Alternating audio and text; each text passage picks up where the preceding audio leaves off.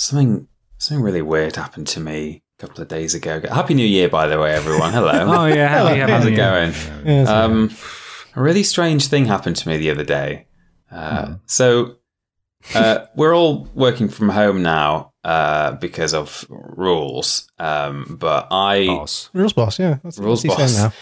I occasionally nip into the Triple Jump office just to do my voiceovers and stuff. So I was in the car driving back from the office the other day, and I was quite near my house, just going along the little high street near where I live in the car, and out of nowhere, the radio just cut out, right? And it was kind of white noise, but it wasn't quite white noise. It was like the sound of someone using a jet washer outside. It was sort of going like...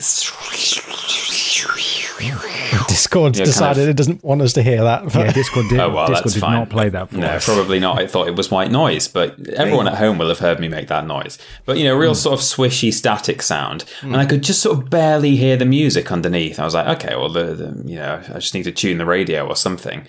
But rather than tune it, I went to a different station and that was working. I was like, oh, that's a bit weird. Why would it just cut out like that? It was fine. So I went back to that station again, and it was still doing the swishy noise. But then out of nowhere, I heard, in quite a sort of northern accent, just this woman say, music. And then there was this sort of bleep sound, like from a police radio, just to kind of like, bloop. Yeah. And then it carried on doing some swishies. I was like, what? Wait, what the hell was that? And it carried on swishing for a bit. And then eventually it was music. Bloop. Again. I was like, this is really strange.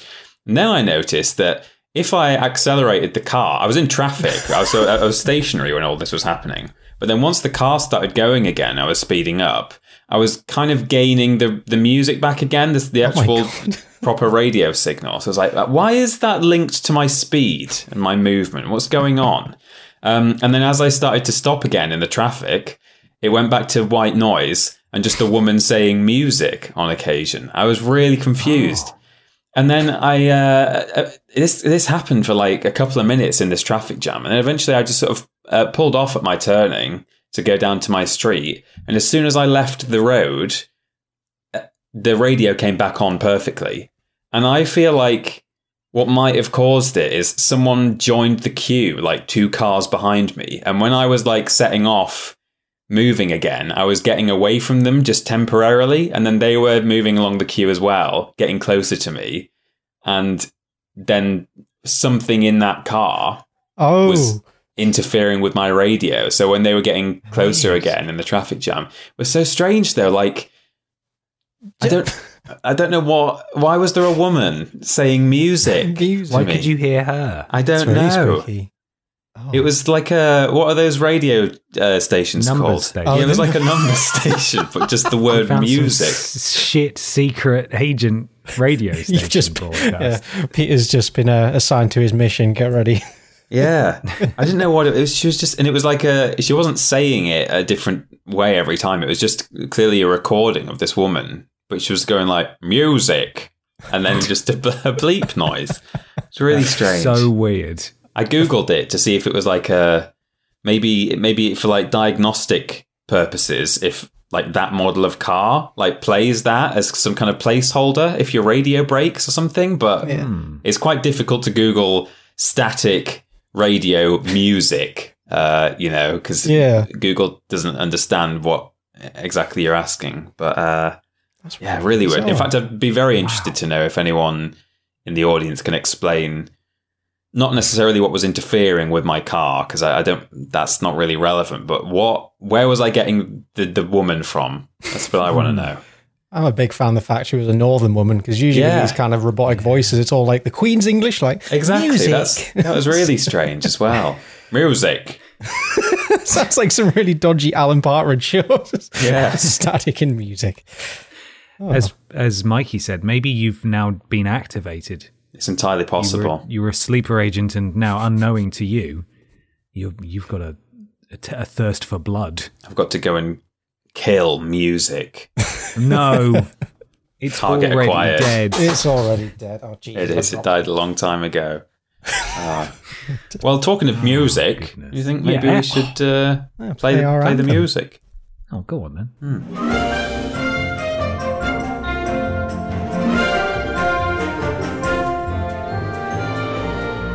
Hello, everybody, and welcome to Podiots, the official Vidiots podcast. It's a conversational podcast where we take some questions from you at home and obey the law of the 3 Us, where everybody brings a thing along to talk about. I'm Ben. I'm Peter. And I've got a hot take to kick off the new year.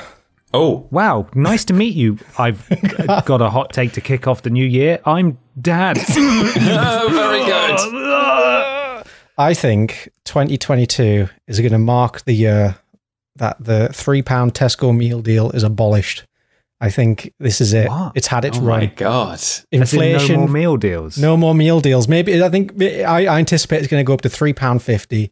And I think because of Brexit, rising just inflation, rising food prices across the board, I don't see how it's sustainable, especially when you got buggers like me who go in there and as part of the meal deal get like a £2 can of Red Bull with it, which has got to be demolishing their profits single-handedly. So I'm sorry, but that's going to happen. I'm going to keep an eye on the news for this because it's going to happen. I know it. You might be right. Well, Ben already knows this, but before our Christmas party at the end of last year, before we started drinking, I'd not eaten all day, and I was like, I just want to get something. I don't care what it is. I'm going to quickly nip to the shop, and I just grabbed. There wasn't much to go at, so I had to grab a basic ham sandwich. It's literally called just ham, and I thought, there's not even any bread in it. No. And then I got some nice crisps, but it was like kettle chips or something. And then I was like, I probably just should have water as well because I've not drunk much water today. So I got a bottle of water. And when I took it to the counter, it didn't give me the £3 meal deal because the total as individual constituent parts was only £2.95. So I didn't even get a meal deal from it. It was that cheap. So it's still possible, Mikey. It's just everyone's going to have to live off just ham, water, just ham and water. Ham. Just ham. You're probably right, though, Mikey. Because even though Terry Tesco can definitely afford to have a little less pocket money, fewer pocket money. You do. He is almost certainly absolutely not going to stand for making a loss, taking a loss. It's a British institution, but I think you're wrong. It has to last forever. That it's Mr. Terry Tesco. I think it's Ms. Tesco. I don't think it's... All right. I don't think Terry owns it anymore. This is how we're going to start off 2022. Yeah, arguing about the pun name of the person who owns Tesco. Outstanding. Well, everybody, welcome. We hope you had a fantastic and safe Christmas and New Year. We're back at it again on the Podiots.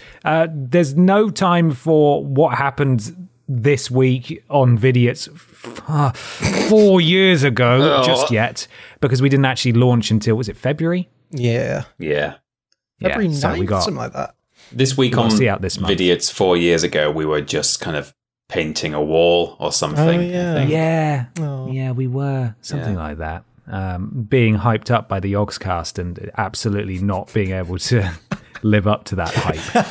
We're not Shadow of Israel. No. We're not. No. Sorry. Yeah, what was it? There was something to do with we were launching on... Oh, God. Yeah. What was it? Was it like 501 or something? It was like the 5th of January was something. And that wasn't the launch of the channel, but like that was maybe the day we announced it. I think it was like the Yogscast put out a tweet and it was like, get ready at 5:01. We've got a very special announcement. 5:01, yeah. And people going, 5:01, SOI, Shadow of Israel.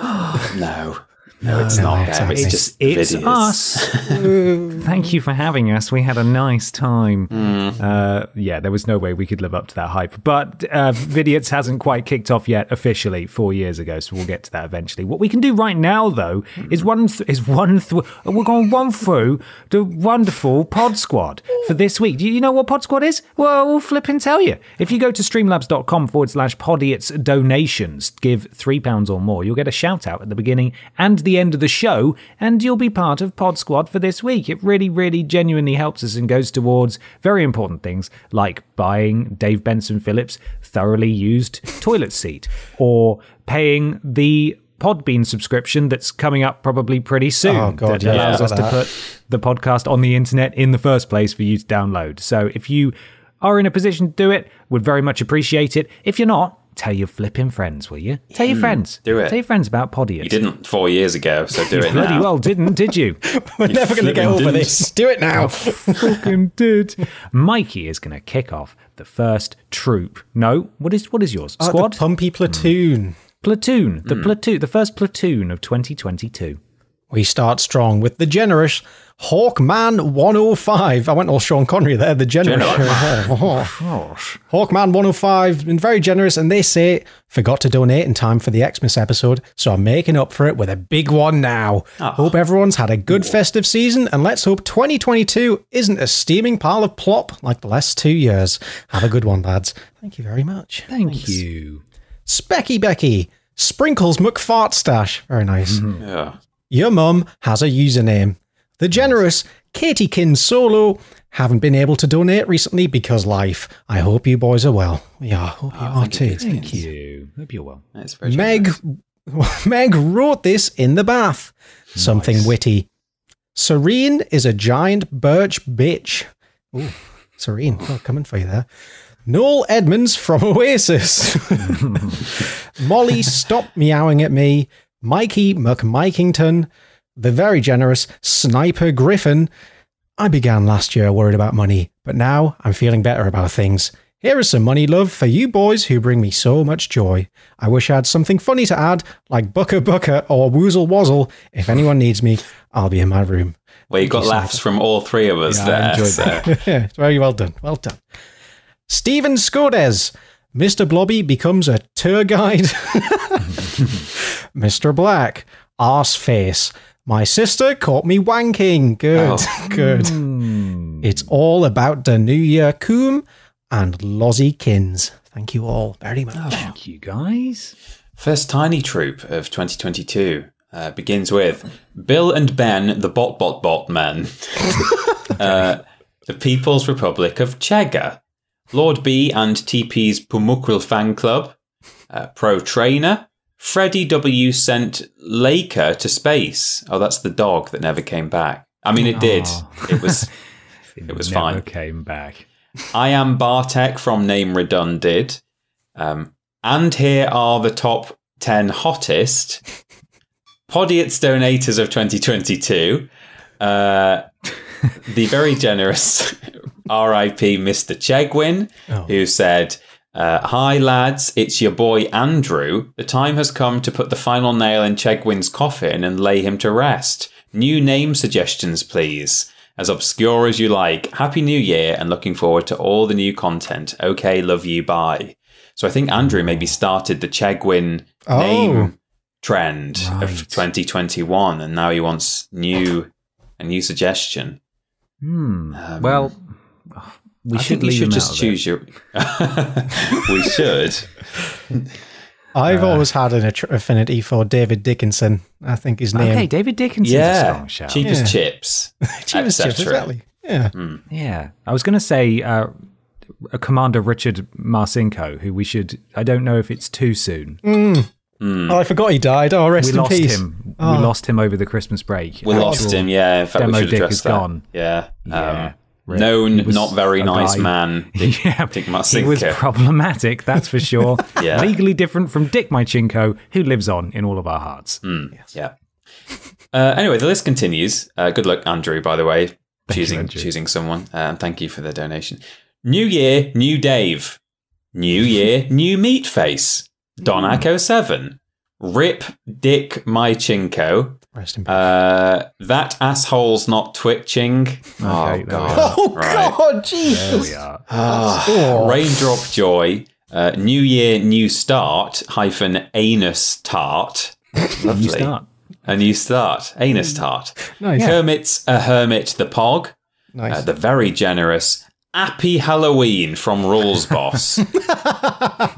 Hello, this is Rosebus. Hello, happy Halloween. Oh, Hello, very good. yes, this is Rosebus. Not really, it's deluxe_man. Haha, got him.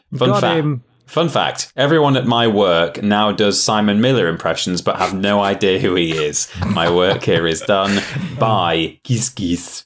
Ah, see, there we go. Told their friends there. Indeed. And they don't understand what they're doing. What did you say? Did you just start saying words like him and they caught on? No, that's okay. It's okay. It's quite contagious, really. That's true. You sort of fall into it quite easily if you don't pay attention. It's not like day one you need to know who he is. You've got to learn how to do the voice first. The list continues with Jules Fardead and Shidid, non-cheggable tokens, and Ben is getting booed. Fine, boo me. Oh, I okay. don't give a shit. Jeez. The first fast crew, I should say, of 2022 is as follows. Bop it, twist it, pull it, cheg it.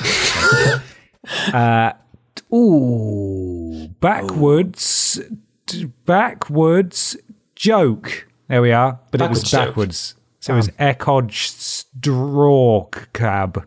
Thank you. The very generous Crapolian, who said, I fucking love this podcast. Here's some money. Leon. Cheers, legend. Oh, Crapo Leon. Crapo Leon. Ivana Shave You. Very nice. Thank you for your donation.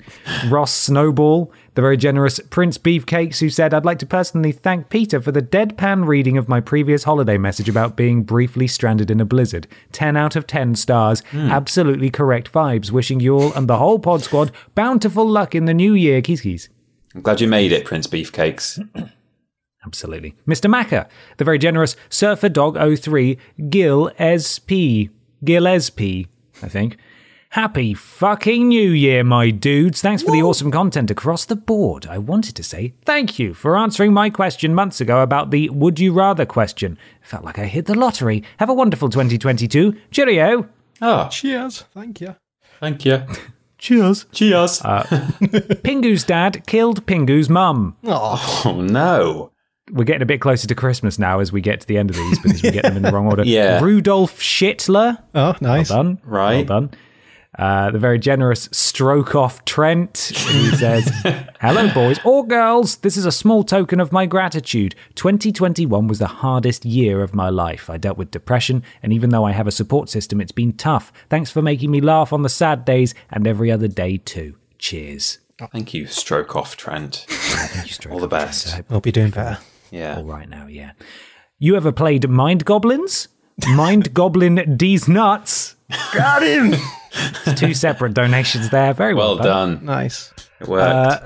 Love you, boys or girls. 15 quid is what it says. They donated £3. This cost 12 quid, Caroline. £3. Outright may have fucked it. Thing right so that you read this. Trying to get reverse donation. Wow. Right. So they That's a still lot got to it unpack. wrong. It's Yeah. supposed to say trying to get reverse donation thing right so that you read this outright may have fucked it. Yeah, you did. Yeah. Start with the last message first. I think that maybe it's probably intentional. I think that's The part of the effort's great. joke. But yeah. Star for that's effort. great. Well done. Dave and Ben's son, Philip. And finally, Epileptic Fridge Boy. Thank you. Funky all smell of you that. for joining Pod Squad this week, the first Pod Squad of 2022. You will, of course, get a shout out at the end of the show as well. Streamlabs.com/Podiots donations, £3 or more. I Michael love Johnson. doing Pod Squad so much. It's You always love a what? treat. I love doing Pod Squad. It's always my favourite it's an part of the adventure, isn't it? podcast. Yeah. Every time. Never know what you're going to get. Mikey, Hello. you got some questions? Oh, I've got some questions here right in front of me. Would you like one? Yes, please. We start with the veritable Tommy the Wank Engine at Triglyceride on Twitter. He says, all right, folks, let's take a look back. Oh, Michael, you can read better than this. Good Come start to the year. on. Yes, getting out early. It'll be smooth sailing from here. Let's take a look back at the goals you set for your 2021 selves back in episode 68 Oh, of Podiots. no. Did you all accomplish your goals? Peter, yours was to get married. How'd that go? Oh, it didn't. It didn't happen. Failed. Damn. Mission failed, boys. We'll get him next time. We Fingers will crossed, though, hopefully this is get the them year. next time. This should be the year. Yeah. It's getting ever closer. It's less than a year away now. It's never been less than a year away up to this point, because by the time we got 10 or 11 months away to the original date, I think at that point we knew it wasn't going to happen. So we're now ready to go. Yeah, this is it. Yeah. It's going to happen. Is that all I God, said? Get married. Yeah, apparently. That seemed like a shoe-in at the time, probably. The one thing. This Yeah. can't continue, can it? Whoops. Yeah, well, fingers crossed. Yes, looking forward to it. Mine was apparently to shower every day. Oh, Right, okay. I probably should have made a note how often I showered. I can guarantee it wasn't every day, but it was at least more days than not. So I'm counting that as a victory if you round it up. So I'm giving myself a big old pat on the back. That's for because that. you were working from home, isn't it, partly, I think? Yes, You're trying to just motivate yourself to get up, shower, Yeah, it's just- get dressed. You get your desk and it's like, no one can smell me. It's fine. Yeah, I've fallen into old pajama habits already. I don't know about you, Ben. yeah. I'm Quite often. wearing my work outfit right now. Yeah. I've had a shower and then got back into my work outfit, which is joggers and a hoodie. Yeah, I wear joggers a lot. I'm at least one area I'm improving in is I'm getting up at a good time consistently every day. So I'm hopefully that streak continues. I'm not going to be a congratulations. busy, sleepy Well boy. done, man. Proud of you. Yeah. Do you want to know my secret? Going to bed earlier. No, I probably should do that, but not that. I've found an alarm where you have to take a picture to take a picture of a certain object to turn it off. And so I've just took a picture of something on the fridge. So I have to go all the way downstairs, turn it off. And at that point, I'm in front of the coffee machine. Bam, I'm awake. I bet Claudia loves that. Yeah, yes. Because historically, I used to have about 10 alarms in the morning. Yeah. Yes, it's an aggressive alarm as well. She's just dropped off to sleep at Yeah. 7 in the morning, and off you go. Is it the threat of violence that motivates you as much as making the sound stop? And Ben, your goal was to get back to human levels of speed. Oh, How's that going? Well, I injured my IT band like 4-5 months ago. They sing songs about computers. Yes. Yeah, I beat the shit out of them. Yeah.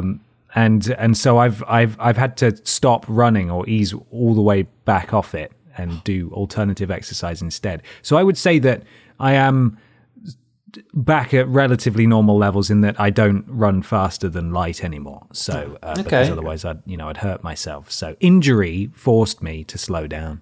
Nice. So maybe this I year. think we've already set goals for this year, haven't we? I think the last Podiots before Did we? finished. I think it was a question, or we asked each other about resolutions, didn't we? Or maybe not. I don't know that we did, Maybe I'm thinking or of if a- we did, I cannot remember. I It may have just literally been a have no conversation I idea. had on New Year's Eve, sort of half, not really very sober, and I'm just remembering it as a Podiot, but You're on such autopilot now with all aspects of your life that it's just drinking with my family going, a thing, a log to talk about. Were you playing the 50p game? Is that why it felt like it was Podiots It's time? entirely possible. I thought it was a donation from Streamlabs, the 50 pence. Shout out to Mum. Thanks, Cheers. Mum. Cheers for the Lego. Yeah. Rudolph Chitler, thank you, everyone. Just, the most heinous pod squad names. Oh, To no. Before you upset start any Grandma. conversation with someone, you just have to show them a picture of Dave to mark the beginning. Yes, absolutely. Maybe we didn't then. Well, perhaps we'll maybe have not. to set some fresh goals. Oh God, do we have any ideas? Oh, I don't know. I've just lost all hope. I just want to just keep going. It would be nice, but I want I don't to know. it's there's like rules of goal setting and how to do it properly. I'm going to this doesn't tick any of the boxes as to how you're supposed to set goals, but I, vaguely speaking, want to take more photos this year. Okay. that's a good one. Yeah, Yeah, I don't That's take enough nice. photos. Well, if you I- get married, hopefully that. Well, yeah. ticks that's a both whole book of boxes. photos. True. And I also I want to buy like a nice little photo printer or something. Yeah. And like get an album, because I think having physical photos is a good idea, because I don't look at them otherwise. I don't know where they are. No, So, it just goes into the phone void, which you never check and you never. It does. delete anyway. Yeah, they need The void. printing. The void. God, What about you taking guys? pictures is a good one. I might steal that because I'm just scrolling through my phone at the minute. And it's all just pictures of Karen and the ferrets, and that doesn't. I don't think that represents my life. Yeah, I don't think I document enough moments, like social events and stuff. Exactly. I'll take like a photo of, I'm having a drink, so I take a photo of the drink and send it to someone who's asking like, oh, how's it going? Like, I'm having this drink. So yeah, it'd be nice. It'd be nice to take more photos. Other than that, I can't really think of anything that's not like immensely depressing to like say aloud. Yeah, well, I avoided that sort of stuff. But I want to fix deep-rooted issues I have identified in myself. Oh boy, you know. Yeah. Besides that, though, I don't really know. I'm doing a month without takeaway currently. Ooh. Oh, okay. Because I'm a bit of a takeaway fiend. I do enjoy it very much, and so I'm trying to do a month, and I am hating it a lot. Yeah. You know, like it's my vice, and my vice is gone now. And so what do? Do I just start doing heroin instead? What do I replace it with? Yeah, I guess. Yeah, it's a good Do hobby heroin to have. this month, and then next month try and do a month without heroin and see how well that goes. I'll just work through all the Class A drugs throughout this year, like a terrible life-shortening advent calendar. That'd be brilliant. Yeah. Godspeed, Ben. Good luck in your Bad quest. Advent calendar. Hey. There it is. Yeah, I'll let you know how I get on, or I won't. In which case, I've died. And Well, then the Podiots money only goes two ways, so I'm all in favour of that. Yeah. For a short while, it'll fund Ben's drug habits, and then it'll fund his funeral, and then it'll just go I straight hope to you're ready me for and an Peter. expensive 1 month, and then you guys can have all of it afterwards. Sweet. Because Just make sure you sign Dave's toilet seat before you die. Yes, otherwise we need to sell that, don't we? We do need to keep sell forgetting that. about that. We do genuinely have it. We promise. It's in the Triple Jump office right now. Yeah. I have to walk. It's behind Peter, and I have to squeeze between Peter and Dave's thoroughly used toilet seat every time I want to get to my desk. Very few people in the world have ever squeezed between me and Dave Benson Phillips's thoroughly used toilet seat. Considerably used. Considerably. I forget what the word is. That's Considerably. so good. Yeah. What about you, Mikey? What's your thingy? I don't know. I feel like I always say the same thing. I just want to make more stuff. I feel like I've been in a rut for a couple of years in terms of making things, and just push myself to do something, regardless what it is, even if it feels like a stupid little worthless idea. At least you've done something. That'd be nice. So I don't know what that entails. Single-handedly start up Vidiots again if you wanted. Yeah. Just play all the roles. I recreate every Vidiots video, but it's just me alone on the couch saying all the lines and waiting to empty silence and then responding. Oh, that'd be such an art piece. It would. For Should 1 take year. up stop motion or something and animate the whole thing. Oh, that'd be cute. Oh, like a little Christmas special Vidiots, like horrible little clay figures of you both. That'd be cute. Yeah. Oh, yeah. That's a good thing though, Mikey. You get creative. Yeah, do stuff. Do stuff. Want to do some stuff. Speaking of stuff, who wants to present their thing? I could go. Okay. Yes. It's an anecdotal thing. Oh, Ooh, double Yeah. whammy. I'm going to start off with an actual story about what happened to me over the Christmas break in my car. Yes. gather around the fire. In your another car story. In Wow. my car. The Was car it- what struck Peter. Was it someone saying music on the radio? No, it wasn't, sadly. I wish. That would have been far simpler. So there were two occasions within the space of a few days where I went on an adventure with my car and was stuck with it for some time. So the first one was I'd just been to Milton Keynes to go and watch a 4DX screening of Spider-Man No Way Home. And Milton Keynes. Milton It's Keynes, the kind of place fancy, that the isn't it? neighbour's cat would go, I think. Oh, yes, big time. He must have. I'm here, Milton Keynes, roundabout I've been central. all over. Well, the roundabouts are on the outside. In the centre, it's all just a grid system. Grids, it's like terrible. America. I hate it. So many lanes and lights. You drive for like 5 seconds and then you stop at another set of lights. It's rubbish. Rubbish. Trash city. Fuck you if you're from Milton Keynes. How I don't dare think you? anyone's going to argue against that, though. No, I think you're right. Milton Keynes Newtown, more like Milton Keynes Poo Town, am I right? Yeah, that's it. They'll never recover from that. Have you Never. guys ever watched 4DX? As an No, aside? no. No. So I've watched it a few times, but this time was particularly violent. If you've never done it, it's basically like those motion rides you get at theme parks, but someone does it for an entire movie. So you're sat in a row of 4 seats, and there's a cinema full of them, and they sort of vibrate and tilt and move around, and there's strobe effects and fog and wind, and it sprays like bits of water at you. If you want to, you can turn that off if you want. But while I saw a couple of Star Wars movies in it when those were going on. Nice. And then Spider-Man was it was so violent. Like I was being thrown all over the place. It was like being in a car crash for 2 hours. It was awful. Such an unpleasant way to experience that film. So don't do that. But if you get the chance to do 4DX, it's quite an experience, even though it's pretty expensive. I saw a headline the other day that technology is being developed at like a lickable screen. That can do flavours. It's like Willy Wonka, isn't it? The snozberries taste like snozberries. And the tobacco tastes like grandma. Yeah. You're right. So that'll be 5DX like soon. You'll be able to just lick stuff. Oh, great. Licking one communal screen. Tom Holland, Lovely. So I'm not spoiling things here. Let's say I've already been in a car crash when I leave Milton Keynes. Oh, God. And I'd say I'm a confident driver, but I'm not hugely thrilled about driving in the dark on roads I'm not massively familiar with, especially if there's not many lights, and people in significantly bigger and more powerful cars are more than happy to like drive right up my arsehole with their lights on. Yeah. Not a fan of that. So someone was doing that as I was making my way back from Milton Keynes back to my parents' house. And I thought, what I'll do is I'll do a tactical on one of these roundabouts. I'll indicate right, go all the way round while they pass, and then just carry on the same direction, just so that they can get ahead. You know, little tactical snoop and poop, you know.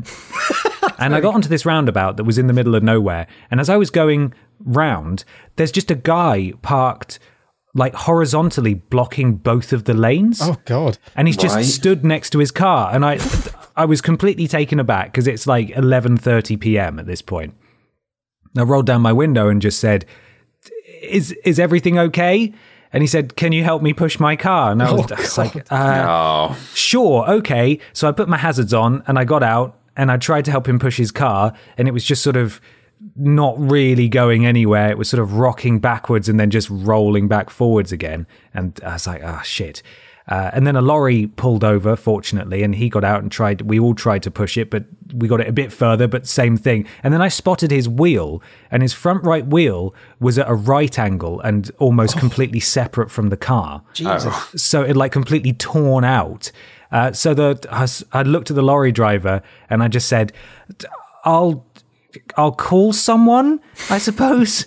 And so the lorry driver went off. I called the police and asked them to come out because, you know, there's a car blocking 2 lanes of this roundabout. And I got talking to the guy who was just waiting by his car on a roundabout. And it turns out that a fox, so he says anyway, a fox ran out in front of his car and he swerved to avoid it, hit the sort of raised bit as you come up to the roundabout that separates the 2 lanes, which is sort of like a raised curb pavement bit. Then flew over it and smashed into the roundabout. Fortunately, he was fine, but his car was absolutely fucked. Jesus. So I then had to just wait for the police to arrive, and it took them about 45 minutes. And then they just told me I could go, and they were giving the guy a breathalyzer. And I was like, cool, well, that was exciting. And it was fucking freezing. And I got mud all over my shoes because I was just clomping around on top of this roundabout, so I was out of the traffic. You've got a smear of fox all over your shoes. Just blood and just fur. A bit of dead fox. No, I think the fox was fine. There was no sign of the fox. I was going to say, you didn't mention a fox. That sounds like a bullshit story to me. Yeah, well, I think that's why he was breathalyzed. But maybe he just fucked up and said, oh, it was a fox. Sure. So then I went on my merry way and I thought, well, I can't possibly have any more car-related adventures, can I, over this Christmas break? But wait. As I was driving back north, I went via Sam. You know Sam, right? We all know Sam. Sam from Cultaholic. Sam Driver. Sam Driver. His partner Steph, who Peter you've met. Yes. I'm not sure you have, Mikey. No, I've not had the pleasure yet. She's very nice. Yes, lovely person. So I picked up Steph from where she lives because she was going north anyway and it was en route. So I thought, I'll pick up Steph. That will be a nice thing to do, and we can share a car ride and I can talk to a human being, and that will be lovely. So I picked her up, and then half an hour into the drive back north, all the traffic came to a standstill, and people started getting out of their cars, and the middle-aged dad thing, where it's only the middle-aged dads initially, and they're just going from car to car, just going, oh, what do you think's happening then? Yeah. Hands on hips. Oh, yeah. Just sort of peering down the line of traffic. And I've been in, we've all been in traffic jams before. I thought, whatever it is, it'll pass and we'll be on our way in like 20 minutes or whatever. We were there for 4 hours. Oh my God. Because someone had driven the wrong way down the A1. Oh, I heard about this. God. I actually heard about this. Yeah. Yeah, Wow. they caused a big crash. There was an air ambulance. Everybody was like, all the emergency vehicles were like flying down the hard shoulder. And I drove that day, but we were going south, and we didn't actually. You may have gone past us. Yeah, well, maybe. Well, I don't know if it depends how far south you were, but I think just as we got to my parents' place, we heard that had happened, and that they'd closed the road.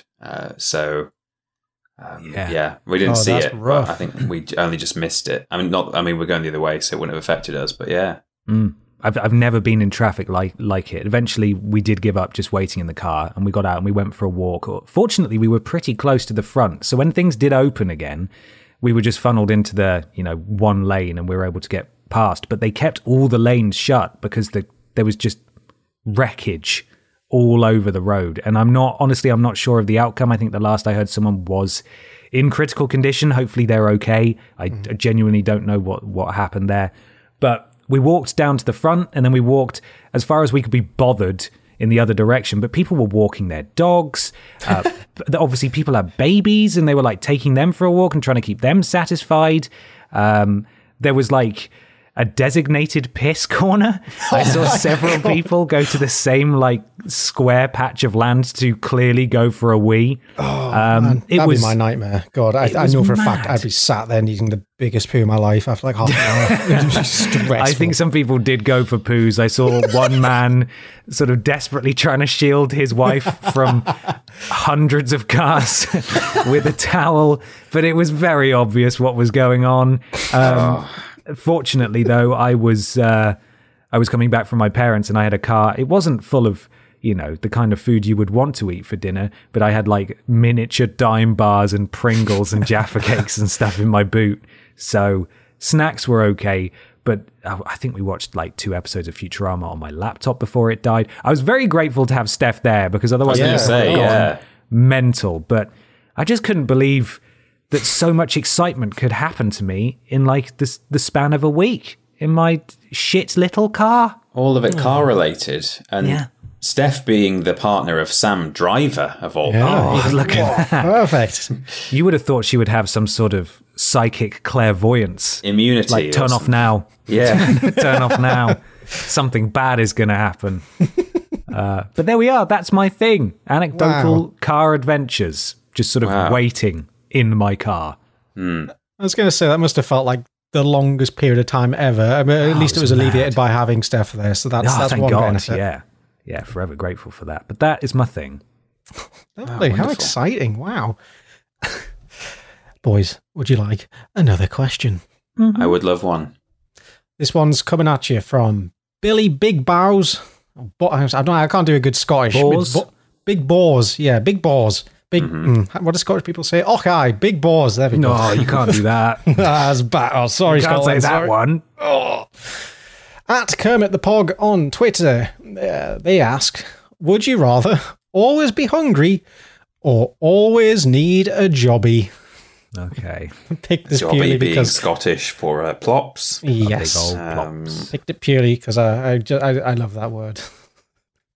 Now, It depends on the severity of them both, because they both got their ups and downs. yeah, and are we saying just the sensation of always needing a plops, or like how debilitating is That's true, actually. quote unquote yeah. always needing a plops? Like, do you just if you're not sitting on the toilet, at any point are you just going to shit yourself? Or because if it's just the feeling, then how do you know when you actually need to go plop? That sounds like a nightmare. You'd have to make sure you are very regular. It's on the hour, time for my regularly sit down. I don't like the idea of always needing a plop. And as someone who is always hungry, I feel, again, you're right. It depends on the severity of the hunger. If you are so hungry all the time that you have no energy, because you're going to, it doesn't say you can't eat in this hypothetical situation. No. So let's say you're still getting the nutrients and you have the energy that you need. You're just hungry all the time. I'd much rather be hungry than sort of be debilitated by constantly needing the toilet. Yeah. Because again, even if you don't physically have to go, you would never know. You might be a regular person, like once a day, either first thing in the morning or in the evening when you get home or whatever it is that you like to do. But on those odd occasions where you have an irregular motion, it might be the middle of the day at the office, or it might be in the middle of the night. You wake up. I don't think that's ever happened to me, but you never know. It might do. You wouldn't know, would you? Because you would I always feel like this. So you would potentially shit yourself. Yeah. Just because every day is fraught with fear. You'd never be able to identify the signal as being a genuine need. It's like being immune to pain, right? And not knowing when you have an actual genuine injury or not. Yeah. I think maybe always hungry. I mean, again, you would sort of have the same issue, but I guess that you would at least know whether you've eaten enough. Yeah. You're not going to accidentally starve to death, I don't think. I think it'd be a nuisance to never feel satiated. Every meal would be a bit disappointing. It's like, that's not done the trick. It would suck. And you'd probably snack all the time as well, or you'd have to learn not to. But I think, just toilet business is a risky business. So keep me hungry, my friend. There it is. We solved it. Thanks for that one. Do you want another question, or do you want to roll into a thing? Oh, another question. Because I just figured with that one, I figured I may as well have an extra one because I didn't know how long that one could go on for. Sure, why not? That's did very well, both of you. This one comes from Dave Cooper at Deluxe Man on Twitter. He says, "In a parallel universe, you do shows for stuff. What's on your list?" So, we're the Dave in this situation. What would you do? What would you take in exchange for doing things? Just the same. I want enough juggling balls to teach a class of 20. We all want that. Deluxe Man was one of our pod squatters as well today. Hey, there you go. Wow, double whammy. Look at you. Yeah. I had an answer for this. Now it's gone. Right? Food. I mean, why not? Just, I'll come do something if you just give me a meal. Feed me. Feed me. It's time for lunch. Yeah, give me somewhere to sleep, somewhere to eat. I'll go anywhere, and I'll do whatever you want. I'll do anything. Anything. As long as I've got sausages and mash in me, I'll be happy all the time. Please, I'm jumping around the country in pursuit of a nice meal. Please, someone fix me. I'm constantly hungry because I'm constantly shitting, just emptying myself. Imagine having both. That would be worse. Some people might. Yeah. We were talking before we started recording the podcast about what we got for Christmas, and one of my more, less practical and more childhood wonder presents this year was a Lego set. I would probably do shows for Lego, I think. Mm-hmm. Yeah. That's pretty good. And Lego's so expensive. As well. Yeah, I don't want to have to pay for it myself. And I don't even, you could just say, well, why don't you do shows for money and then spend the money on Lego? But I would feel like I'm wasting this money on Lego. Whereas if it was always just going to be for Lego, I would feel a lot better about it. You can never think, should I put this towards rent? Instead, it's just lovely bricks. Yeah, I'll just build myself a house. Bricks. Lovely bushy bricks. I think I want to play garden games. Because it's like, being a kid, you used to always play like rounders and stuff, and the opportunity doesn't really arise anymore. So I think I'd like get me in your back garden with a game of rounders. I'll be pleased as punch. I'd have to do a tour of all the British games. Bit of cricket, rounders and cricket are the only two I can think of right now. Boule. Yeah, boule. Okay. Yeah. Oh, I thought you just said okay. Okay. So you would have to do a show first or after, but you would turn up and play a lawn game at someone's house and then do a show. Yeah. Is that the business model? Okay. Yeah, I think that sounds like a bit of fun. Yeah. Yeah, why not? It's just not at all what I expected you to say. I just got a sudden hankering to play rounders now. I don't know who to ask to like set that up now. I need some Pims. Oh, it'd be lovely. See, it'd be lovely. Yeah. I've never had Pims. Have you not? Oh, pinned lemonade, lovely. Quite nice. Okay. Yeah. Well, this summer, when I eventually get my arse up to Newcastle again, and we actually do some of those podcasts we've been meaning to do for like 2 years now. Yeah, we'll have 50 and 100 to do at this rate. God. Yeah, we'll have a nice game of rounders, and we'll give you a Pims, and we'll have some Legos off to the side for Peter, and everyone will be happy. It'll be lovely. I'll bring doing shows for stuff. I'll bring the vegan KFC. Oh, yeah. Yes. Oh, my God. Yes. Okay. Yeah, the non-vegan Asda cake. Yeah, for old time's sake. Would you like me to do my thing? Yes. Yes. My answer was no. I just don't do it this week. It's 2022, and a new year means new opportunities. New beginnings. So, in the spirit of things, I'm on the hunt for a new job, and I think I found the best one going. Oh. Welcome to the thrilling world of garden hermits. Okay. Oh, see, I know a bit about garden hermits, Mikey. This is exciting. Well. I'm ready to learn more. Exciting is certainly a word for it. So this is a genuine old job that used to exist and still exists to a certain degree. So are you all ready to learn about I didn't know that. World of... Yeah. So it you find out at the end. Oh, spoilers. Okay.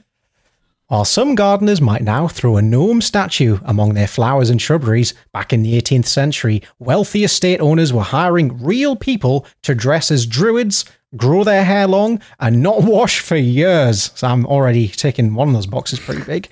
These hired hermits would lodge in shacks, caves, and other hermitages constructed in a rustic manner in rambling gardens. And I can play my garden games. I don't think hermits are actually allowed to do that. I think the point of hermits is you just sit and ponder, and that's it. That's your existence.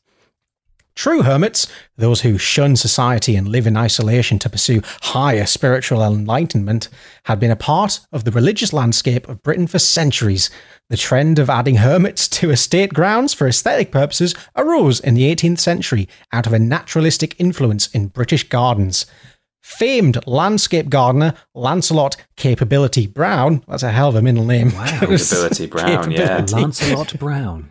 He's quite a famous garden guy. You go to these National Trust properties and they're like, yeah, this garden is a Capability Brown. It's like, oh, is it? Oh, okay. Just done one of those in the toilets around the corner. Oh, dear. Good. He was a leading proponent of this naturalistic approach, which shunned the French style of formal gardens of old. Think neatly trimmed lawns, elaborately shaped box hedges, and geometric gravel paths. Gross. Ditch those in favour of serpentine paths that meandered past romantic-looking lakes, rustic clumps of trees, and artfully crumbling follies. Just does sound quite nice. Very British, like derelict, overgrown. Lovely. This new style of garden frequently also featured a picturesque hermitage constructed of brick or stone, or even gnarled tree roots and branches. Many were decorated inside with shells or bones to create a suitably atmospheric retreat. Give me 5 minutes, darling. I'm going to sit with my bones. See, finally a use for the KFC leftovers. Yeah. There's one not so far from us, Ben. Oh, There's really? a stately home that's got a shell grotto in it. Yeah. Ooh. It's got all these just regular kind of seashells all stuck all over the wall.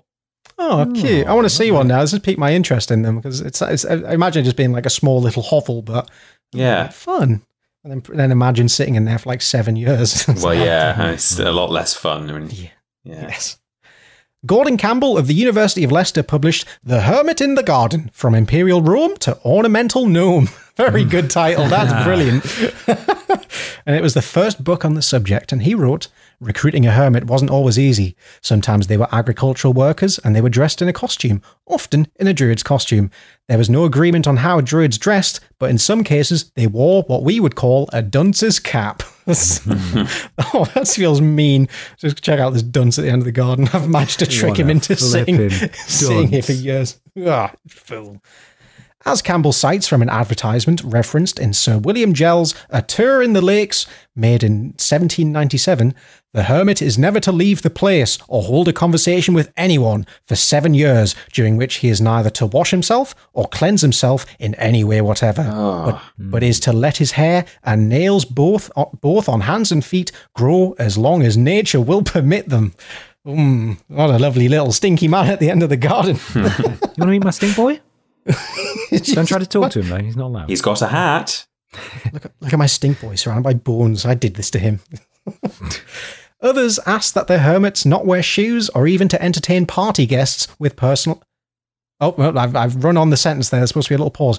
Others asked that their hermits not wear shoes or even entertain party guests. Wait, does that mean that they're not supposed to entertain party guests with personalised poetry?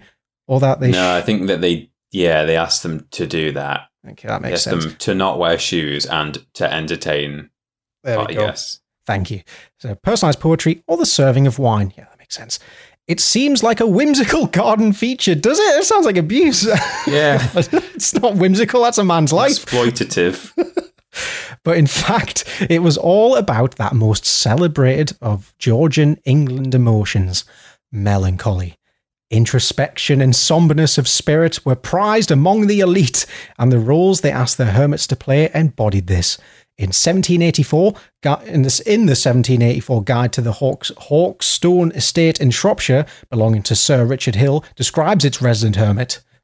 You pull a bell and gain admittance. The hermit is generally in a sitting posture, with a table in front of him, on which is a skull, the emblem of mortality, an hourglass, a book, and a pair of spectacles. I used to get books. That's nice. That's nice. The venerable barefooted father, that's a good wrestler name, whose name is Francis, if awake, always rises up at the approach of strangers.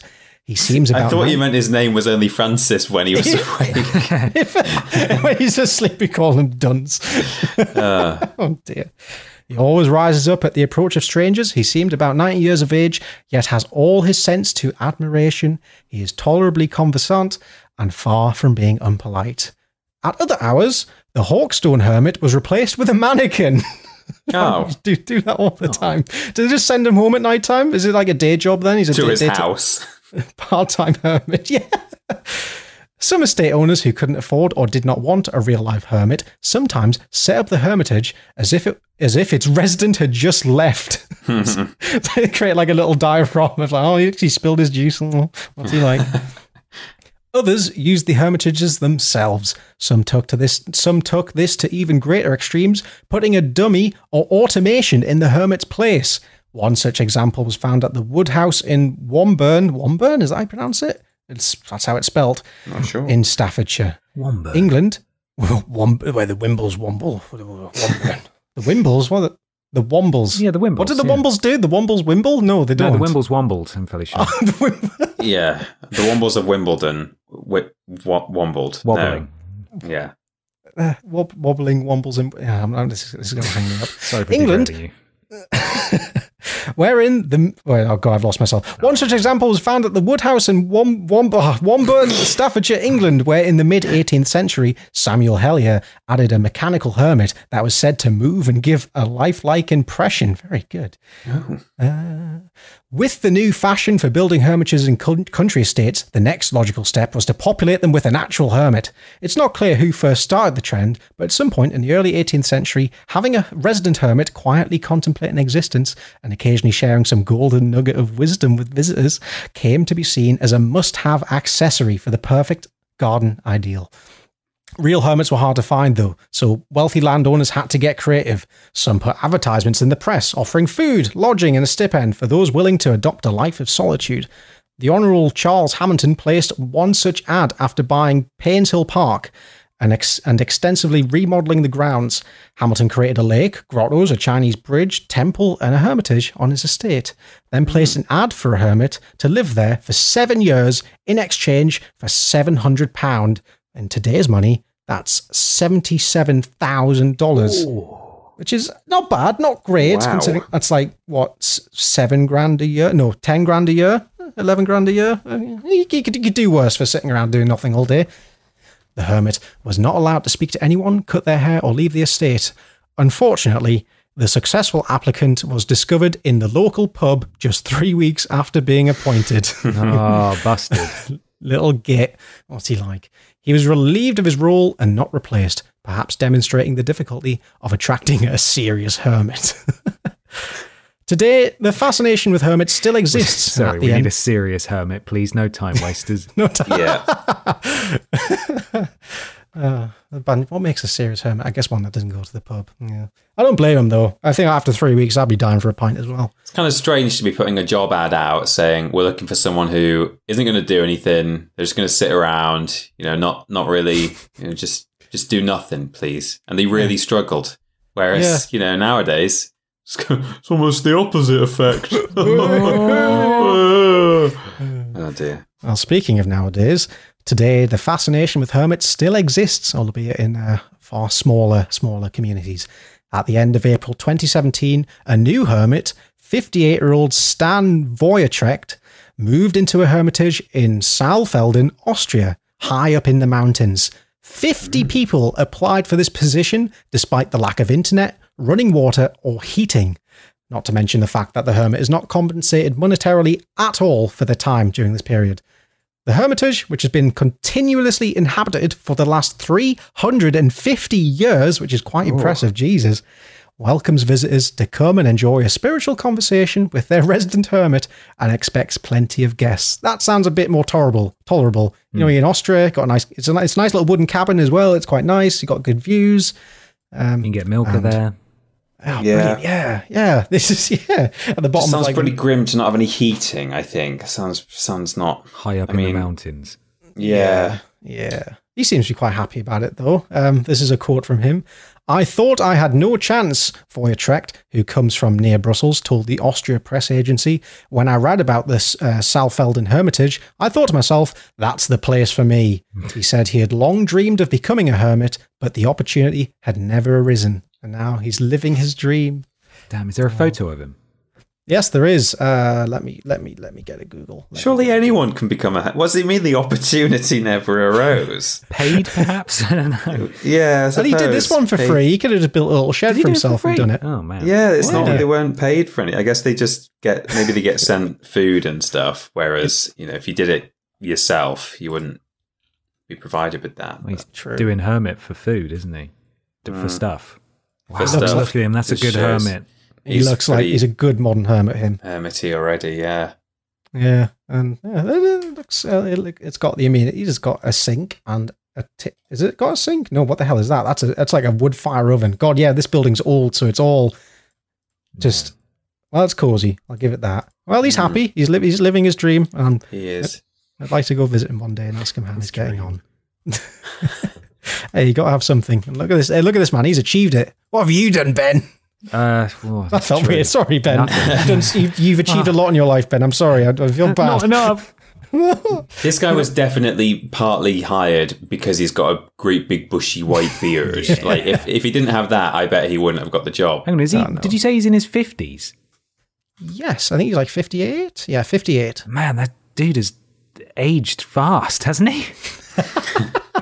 He's 50. He looks, well, yeah. He looks like he's in his late 60s, maybe early 70s.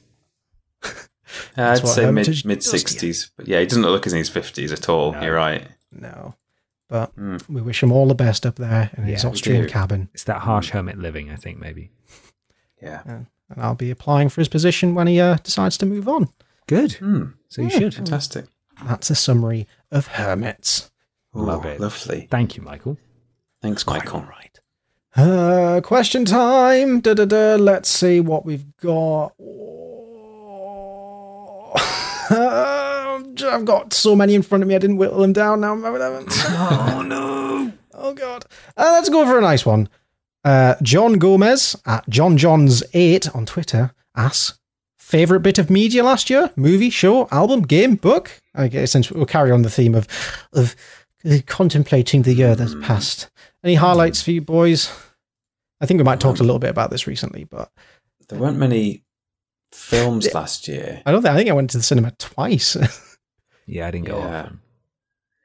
Spider-Man was very good. That was right. I did enjoy Spider-Man. Some recency bias there, but Spider-Man was great. I enjoyed, I think it was season 3 of What We Do in the Shadows. I thought that was fantastic comedy television. I really enjoyed it.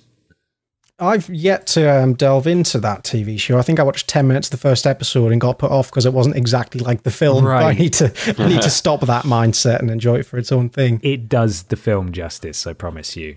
Obviously, the first episode of anything, especially with such a high concept of what about a mockumentary about vampires, but they're idiots? Yeah, you know, it's really good, really, really funny, and I've heard good things about it. It doesn't replace the film at all. It's in the same. It runs parallel, or not parallel, but it's sort of set after the events of the film. So it's not like they're pretending it doesn't exist or retconning it or anything like that. There is crossover. I'll say that much. I will stick it on the docket to watch. It's good. It's good stuff. I think favorite film I watched last year was Last Night in Soho, the Edgar Wright horror. It's a bit spooky for me. Oh, it's good. It's fun spooky though. It's psychological, weird fuckery spooky, not jump scary spooks. Oh, so sounds even worse for me. Yeah, it's good. It's like a thrill ride. It's very some really mind bending kind of visuals in it. It's very, very fun. And for something that wasn't released in 2021, I finally got into Line of Duty. I don't know if either of you watched it. No, I haven't. I've heard but again, I know it was very popular, particularly last year. Yeah, I hadn't. For some reason, I just don't remember ever hearing about it, maybe except for a clip or two on Harry Hill's TV Perp years ago. Right, yeah. And yeah, after all the hype the last season got, me and Claudia recently got into it, and Jesus Christ, it's so good. God, nice. Very good police procedural drama, but not like CSI, actually good. I recommend it. People were a bit disappointed with when it was being talked about last year was because the finale happened. I think the very last episode, and wasn't it a little bit controversial? I think some people were a bit, they thought, all that for nothing, or I don't know. Yeah. I guess you've not seen it yet, so. No, I'm midway through it at the minute, so I might report back with my feelings on it. Yeah, I hope you like it. I think a lot of people did, but I know it was, well, like I say, it was controversial. It kind of split the crowd, I think, so I'll have to see how it goes down with you. I'm generally very easily pleased. It's terrible. I just if you put something in front of me and it manages to grab my attention for 5 minutes, I'm like, oh, this is great. I'm loving it. Just flashing lights and colors. I'm great. Oh, wow, this is great. Wow. That's usually how I rate something. So I just fail to comprehend anything remotely context, subtext, little bits. It all goes over my head. I'm just yeah, I had fun watching that. Things moved about in front of me. Great. I'm like a baby. Give me baby sensory videos. Jingle, jingle. Oh, yeah. Great. 10 out of 10. For me, I only went to the cinema once last year, and that was to see the 20th anniversary of The Philosopher's Stone. And that was right at the end of the year as well. So I only saw one new film last year, I think, which is mad when I think about it. I don't know how I went 12 months without. Maybe I'm forgetting something earlier. Oh, I saw Godzilla vs. Kong. Not at the cinema, but that was a new film that I saw. But so I don't know about films, but again, this is kind of a recency thing, but a couple of things I watched at the tail end of the year on streaming services. I really liked the second series of Tiger King. Oh, really? Yeah. Oh, I thought it was really good. Oh, you hated it? I absolutely despised it. I thought it was rubbish. Really? Yeah, it just felt, I don't know, it just felt very empty and vapid. I mean, the first season was anyway, but the second one was just oh man, there's nothing of substance here. Well, I should say I watched that, and not at the same time, but immediately after I watched the Doc Antle spin-off documentary that they did. And so I might be conflating the two in my head, but that combined viewing experience of those two series I really enjoyed. So I'd recommend that as well. It's a different thing, but it's similar, just kind of arsehole animal keepers in America being weird. Yeah. It's fun for that bit. I think the first season was like a proper landmark cultural moment in terms of like just this shared, what the fuck is going on here? Like, God, I don't think any piece of media will ever have that impact again than Joe Exotic abusing tigers. That's amazing. And it just came at the start of lockdown and everyone watched it. And it was quite a thing. I feel like I really missed a moment there. Oh, you did. I watched like half of one episode in maybe a few months after it was super popular, and I didn't get it, and maybe it's just because I didn't ride the same wave as everyone else, and there was no way it could live up to the expectations that people had set. I don't know. I think the hook is like, if you make it to the end of the first episode, I can't remember exactly what basically each episode is really well kind of written and directed, where there is a big kind of cliffhanger at the end of each episode. And I remember sitting through the first one thinking, oh, people are talking about this show, what is it? And then right at the end, I was like, oh, okay. Yeah. And then from that point on, I was just addicted. We were watching 2 or 3 episodes in one go, in like evening to evening. And they're like an hour each, but we just couldn't stop watching it. Yeah, I really recommend stick with it for the entire episode, because it just barrels out of control. Like, it's absolutely insane. Okay, so, I like the memes. I enjoyed the memes. Yeah, the memes were good. Yeah. Other than that, though, trying to get a pardon from Trump with his limousine outside the jail. Jesus Christ! Waiting for him. He'd not even had a pardon yet, and he had a limo waiting outside. It was madness. Oh, God. So good. One for you and Claudia, Mikey, if you've not watched it already. We sat on this for ages. We'd just seen it was on Netflix, and we kept kind of thinking, oh, we'll watch that at some point. It's called Sophie, A Murder in West Cork, right? As in Ireland. Yeah. And it's about this woman, this French lady who goes to live in Cork just because she likes the countryside, and it's in this like really remote village. And she gets murdered, and the story around, I don't know why this series didn't make more, not quite Tiger King levels, but why it didn't hit that kind of popularity, because I just could not stop watching it. I found it so fascinating. The guy who they think did it is just super odd, and he's sort of like denying that he did it, and they've got him on the show, they're interviewing him and stuff. And then they're talking to all these other people, and they're saying, why do you think that he did it? Like, he was investigated by the police, and at first they dropped it. They didn't think it was him. And these people are like, because he said he did it. He was going around the village telling everyone that he'd done it. And then it just gets weirder and weirder. And they're saying like, yeah, he used to walk around and he had like this stick that it was like his like magic stick that he used to have. And one guy saw him in the middle of the night howling at the moon. Oh, what a legend. Okay. Yeah, it's just this really odd man who very clear. Well, I mean, he's innocent till proven guilty, but, it really seems like he had something to do with this. Yeah, it paints a picture, and he's a very unusual character. And they've just got him on the show, and he's like doing talking heads and defending himself and trying to explain some of these really weird things where he's just outright admitted to like 11-year-old children that like, oh yeah, I murdered her in that house and stuff. God. It's like really strange. Interesting. Okay, my interest is piqued. I couldn't stop watching it. It was fascinating. Thank you. Sick. Yeah. Nice. Peter, would you like to present your thing to the class? Sure. So I have a news story, and this was written, I found it in my list of Podiots things that I intend to bring along to episodes, and it's a recent addition to the list because it's an article from the Telegraph from the tail end of December. So it's a recent story, but I don't remember, despite it being added to the list so recently, I don't remember whether I saw it and just added it to my list, or if someone sent it to me on Twitter or something. So apologies if someone did indeed send this to me. I have forgotten. So if you maybe just tell me again online, I will maybe give you a shout out next time or something. Anyway, here we go. This is according to the Daily Telegraph. It was written by Max Stevens and Hannah Furness. Oh, it's a double effort. 28th of December 2021. Psycho Squirrel that went nuts biting residents is caught. Wow. Guys, it's spreading. It went nuts. That's a title. It went nuts. Very clever there. Bit of wordplay. The Psycho Seagull has an ally, I think. So, it has all the makings of a horror film, albeit a fairly low-budget one.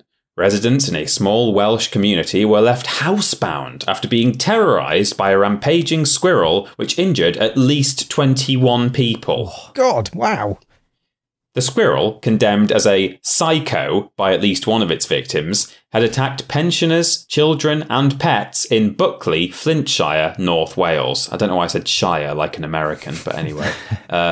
With 18 injured within 48 hours over the weekend. Locals, he's on a rampage. It's madness. Locals reported gruesome injuries, with one young man being chased down a road and parents keeping their young children and pets inside to protect them. He's not a friendly-natured squirrel, I'm afraid, one grandmother said. He is a rogue one. One neighbour wrote on social media, "Dare not go out if in my house, as it's lurking." Okay, good. "That is one gangster squirrel," said another, with grudging admiration. Dozens of locals reported bleeding from cuts to their hands and heads after being bitten, with some requiring tetanus shots. At least 21 people have been hurt since Thursday, December 23rd, with 18 presenting with injuries within 48 hours over the Christmas weekend. On Monday, December 27th, Corinne Reynolds, 65, took matters into her own hands and laid a humane trap to curtail the reign of terror. However, the RSPCA confirmed to The Telegraph on Tuesday that it had removed the grey squirrel from Mrs. Reynolds' care and had been bound by law, which the charity said it did not agree with, to put the animal to sleep. Current wildlife and environmental legislation makes it an offence to release a trapped grey squirrel into the wild or keep one in captivity. So, if you catch one, you have to kill it. Is the law. Right. Jesus. Kind of crazy. Wow. Any grey squirrel must be humanely destroyed, according to the British Association for Shooting and Conservation. A spokesman for the RSPCA said... Sorry, those are two words which shouldn't go together. Yeah, shooting and conservation. A spokesman for the RSPCA said, "We were incredibly sad to have to put this squirrel to sleep, but were left with no choice due to legislation changes in 2019 making it illegal to release grey squirrels back into the wild. We do not agree with this law and opposed it, but legally we have to comply. There are numerous ways to humanely deter grey squirrels, and we would urge people not to trap them, as it's now illegal to release them into the wild, and the only option is to put them to sleep." What a job's worth. Like, well, you've caught that squirrel, I have to call this in and report it. Just let it out of the box and let it go. Yeah, don't tell anyone. That's all you got to do. Yeah. So as I got to this point in the article, I thought, sounds like they're winding down now. They're padding for time or for word count. But it continues. Mrs. Reynolds, that's the lady who caught the squirrel, had been feeding the animal since the summer, and it made regular trips to her garden ever since, looking for food and shelter. But after being bitten on the hand herself, she read multiple reports of squirrel attacks on her local Facebook group.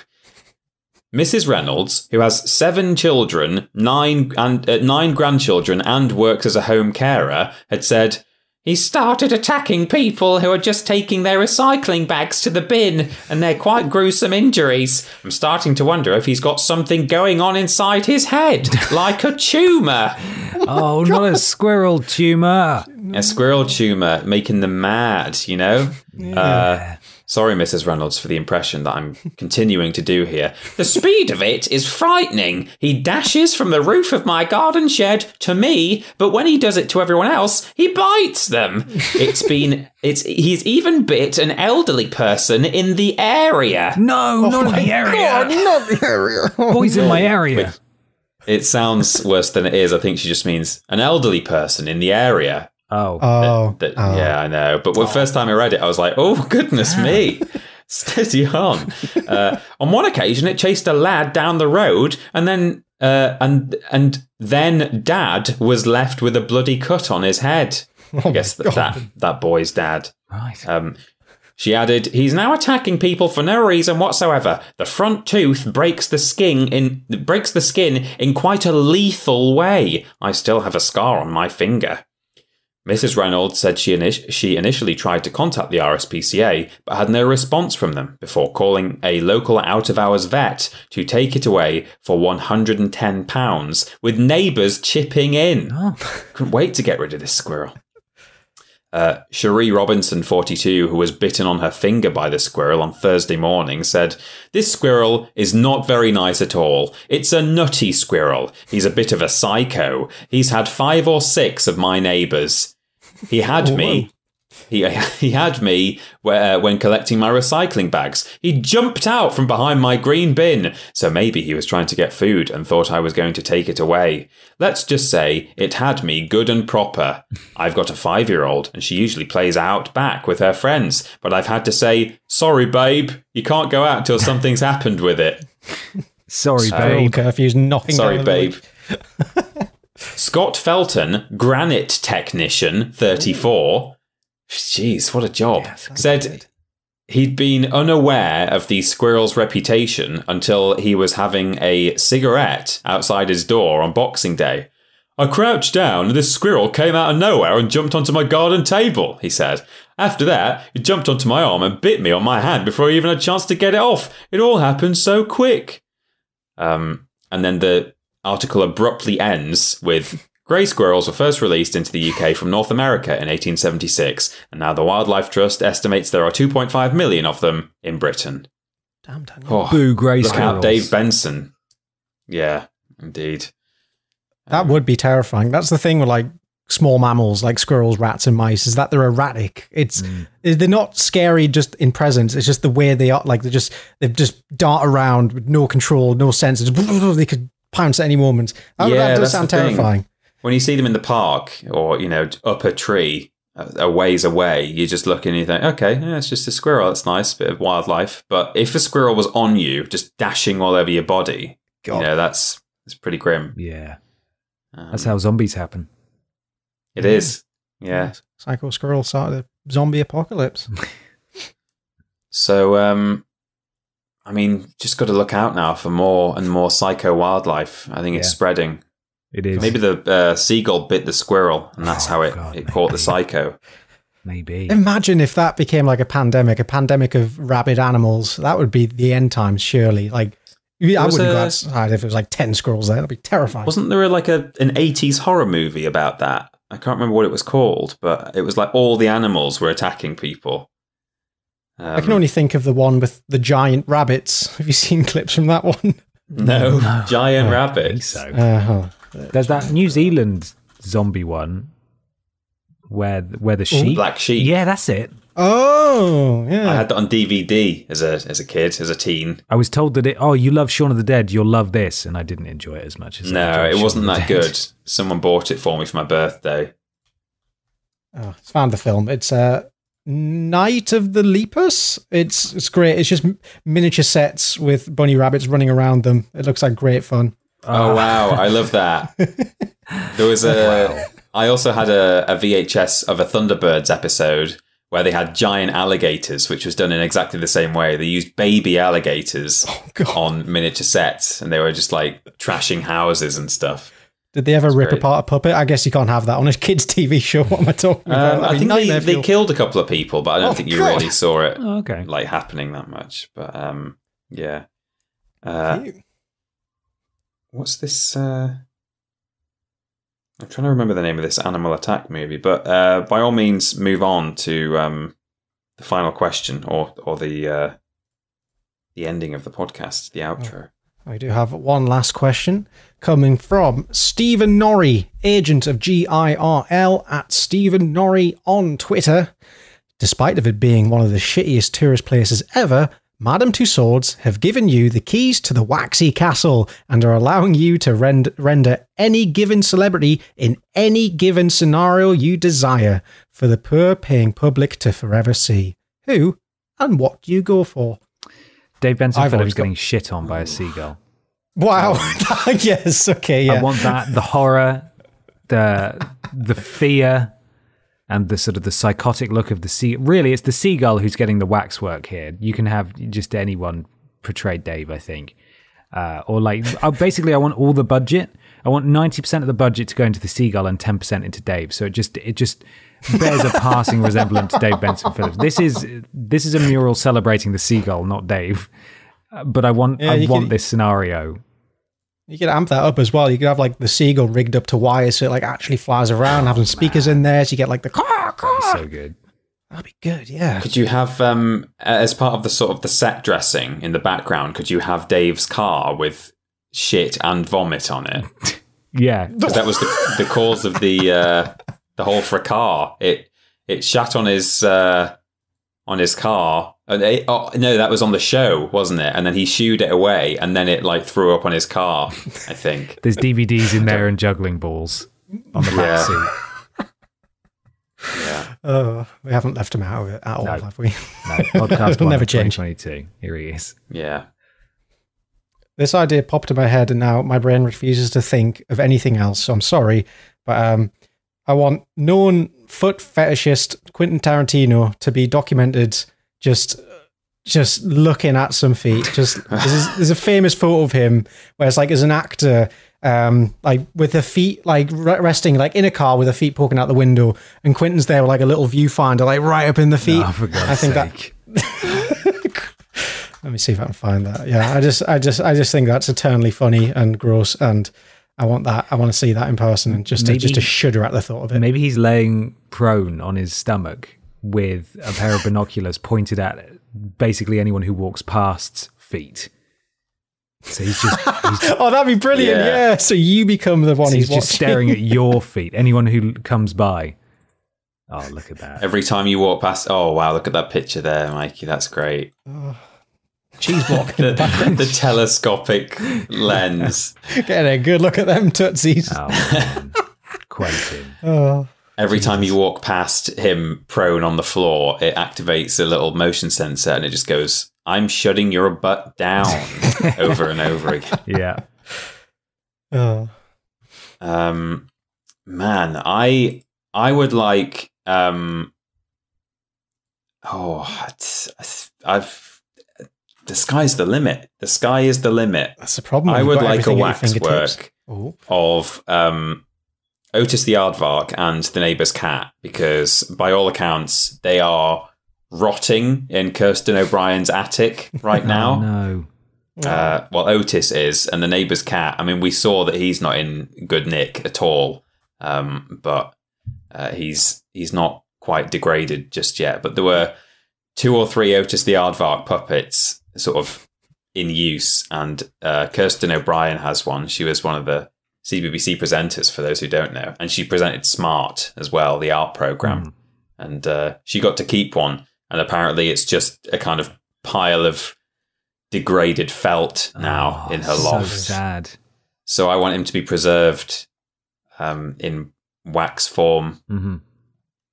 That'd be cute. That's a good idea. I'm just looking. I don't think I've ever encountered Otis the Aardvark before. I'm just looking at a picture of it now. And he was my hero as a kid. Oh, he was my favorite. Horrifying.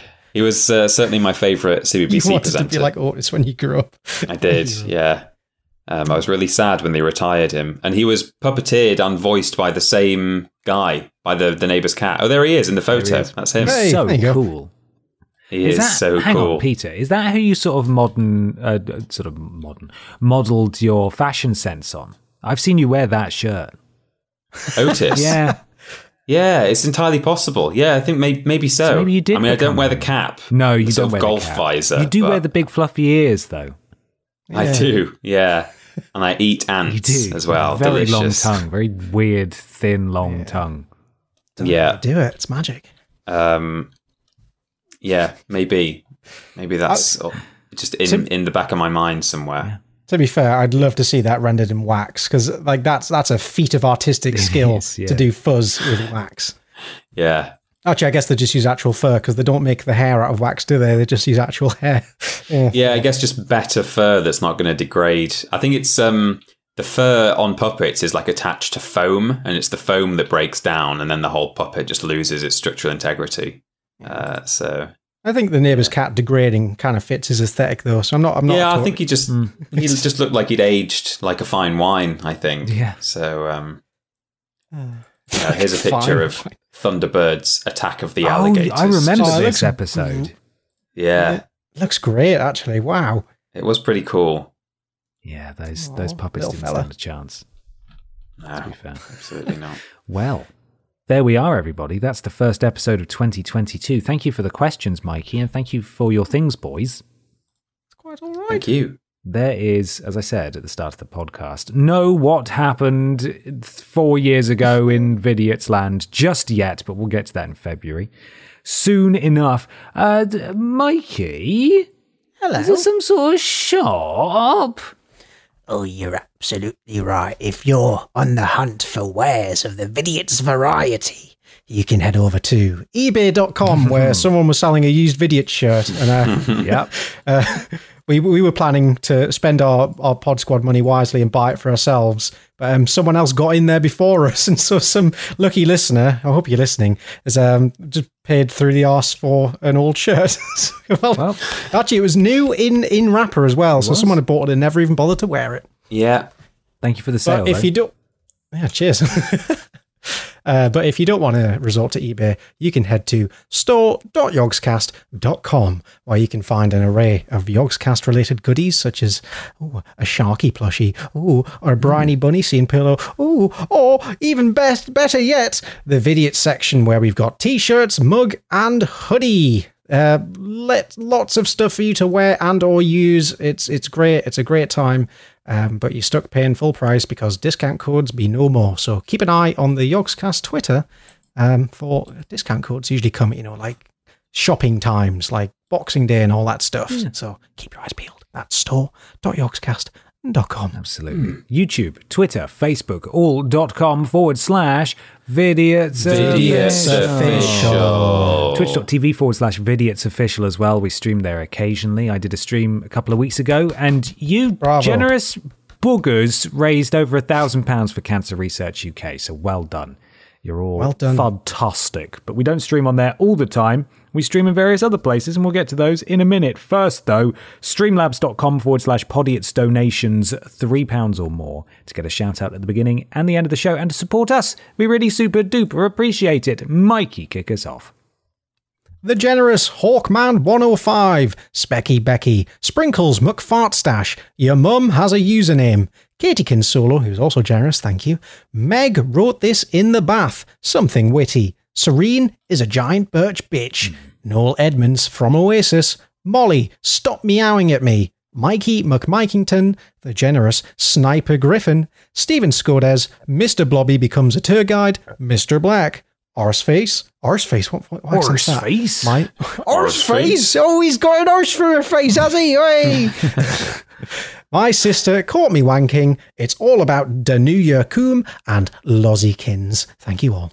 Oh, lovely. Also, Bill and Ben, the Bot Men, People's Republic of Chegga, Lord B and TP's Pumuckle fan club, Pro Trainer, Freddie W sent Laika to space. I am Bartek from Name Redundant, and here are top hottest Podiots donators of 2022. Rip Mr. Chegwin, who was very generous. New Year New Dave, New Year New Meatface, Don Acco 7, Rip Dick My Chinko, That Asshole's Not Twitchin', Raindrop Joy, New Year New Start hyphen a new start or anus tart. Kermit's a Hermit the Pog, the very generous Happy Halloween from Rusbus, Jules Farded and Shidded, non-cheggable tokens, and Ben is getting booed. Finally, we have Bop It, Twist It, Pull It, Chegg It, Backwards Joke. Thank you. The very generous Crapolian, Ivana Shea View, Ross Snowball, the very generous Prince Beefcakes, Mr. Macca, the very generous Surfer Dog 03, Gil SP, Pingu's dad killed Pingu's mum, Rudolph Schittler, the very generous Stroke Off Trent. You ever played Mind Goblins? Mind Goblin D's nuts. Love you boys or girls, 15 quid. This cost 12 quid, Caroline. outright may have fucked it. Thing right so that you read this, trying to get reverse donation. Dave and Ben's son Philip, and Epileptic Fridge Boy. Thank you, all of you, so much for your generosity. It's really appreciated. Remember, streamlabs.com/Podiots donations. Mikey, where are you on the internet? At Parrot Boy on Twitter and the Twitch. That's the best place to find me doing my internet antics. I'm streaming semi-regularly again, so keep an eye on the Twitter for some fun and games. Excellent. And Peter, where are we? We are at Team Triple Jump, where we're still doing the old classics, worst games ever, rules boss related challenges, live streams, lists, prove it sometimes, and making food. But some of those we're not actually doing at the moment because of Omicron. Yay! But you can also find Ben and I on our respective social media accounts at confused_dude and at @thatpeterAustin on Twitter. Absolutely. Finally, why not leave us a 5-star iTunes review or a 5-star review/rating on your platform of choice? It helps something to do with Al Gore's rhythms. We really, really appreciate that as well. Do we have a final question we want to ask people before we disappear? No.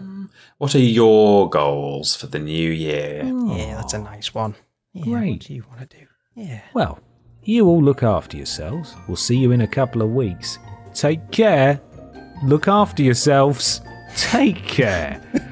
Go on, do it. Bye. Treat yourself. Bye then. Bye.